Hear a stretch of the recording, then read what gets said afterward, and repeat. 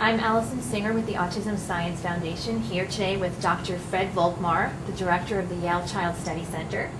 Dr. Volkmar is the Irving Harris Professor of Child Psychiatry, Pediatrics, and Psychology, as well as being the director of the Yale Child Study Center at the Yale School of Medicine. Thanks so much for joining us today, Dr. Volkmar. Happy to be here.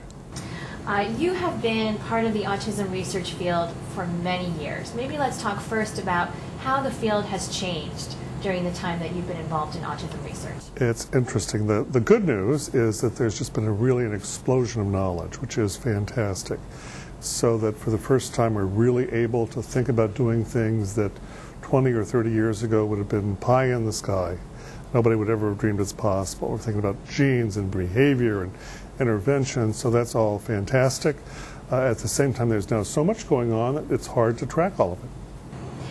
What have we learned over the years about the prevalence of autism and about what causes autism?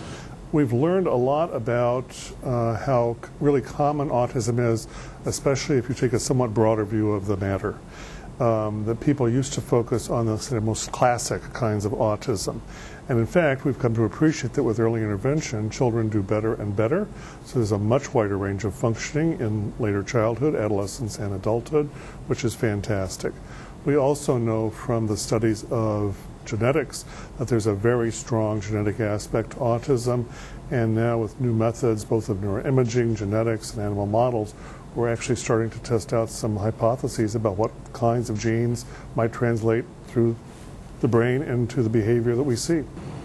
And what are some of the specific areas that you're studying here at the Yale Child Study Center? We're very interested in children actually throughout the lifespan into adulthood. So we have projects on children at risk because they're siblings, very young children. We have a large clinical program for children under 3. We have a program with school-age children. We're doing longitudinal studies, and we're developing some new intervention programs looking at adolescents and young adults, which interestingly has been a somewhat underserved population. And I know here at Yale it's a very collaborative program with a lot of cross-disciplinary pollination. Can you talk about how the different groups work together as teams here? I think one of the things that's nice about the Child Study Center is because we're intrinsically interdisciplinary. People are part of the same department, they talk to each other, they go to the same meetings. Going around the country, I think that's one of the challenges autism programs face, is that people are often in such disparate locations, departments, it's hard to literally get people together.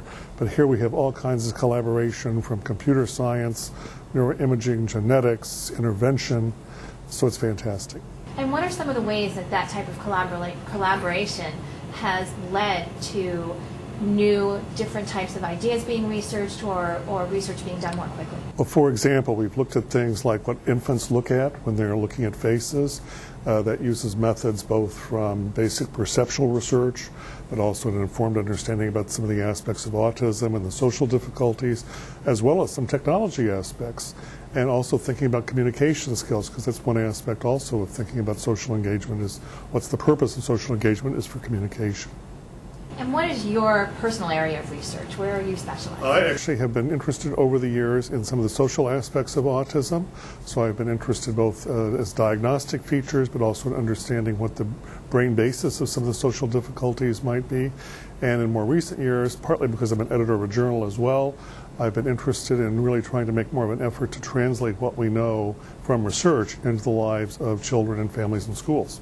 And what are some of the key findings that we found in terms of the socialization aspect over the years? One of the things we've come to appreciate is how central the social deficits are, which is, in some funny way, rediscovering what Leo Kanner said in the first place about the importance of autism and defining autism. At the same time, we've started to understand that there's some very fundamental deficits, difficulties in social information processing, which in some ways isn't surprising because social information happens very quickly. It's multimodal, multi-channel.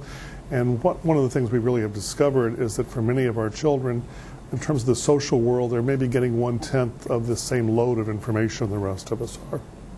So what are some ways that parents can use the information that's coming out of the Yale Child Study Center to help their children with autism?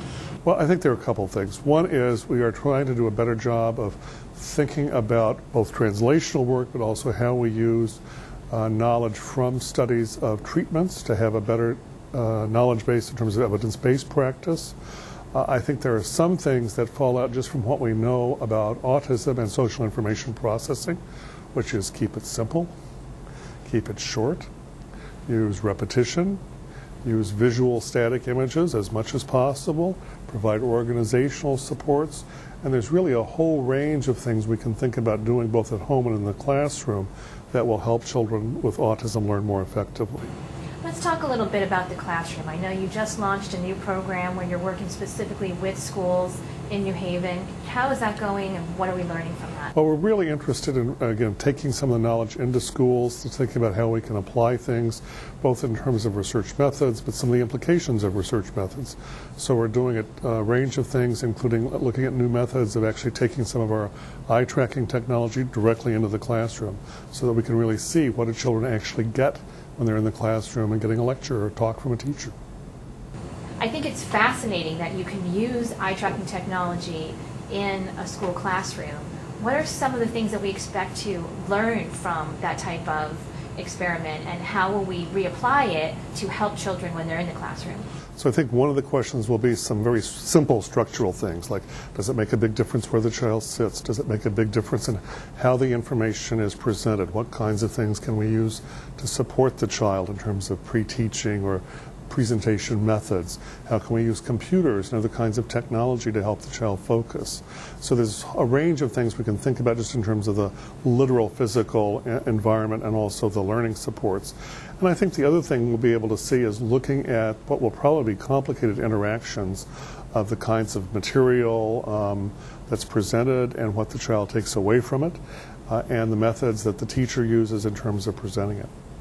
I think I, like most parents, are always very eager to have these data. When will we have published data from the eye tracking in the classroom that parents can use to present to their own boards of education to try to get some of these implemented in their own district? Well, I wish I could say I knew for sure. We're actually just looking at the pilot's implementation of this little gadgets we're putting together, and we've had to go into some links to sort of jerry-rig the gadgets, but we're hoping this is going to be relatively inexpensive, and if we can demonstrate feasibility, then I would hope within the next year or two. Well, that's great. Well, we'll definitely look forward to seeing those data. Thank you so much for joining us today. I really appreciate it. Thank you very much.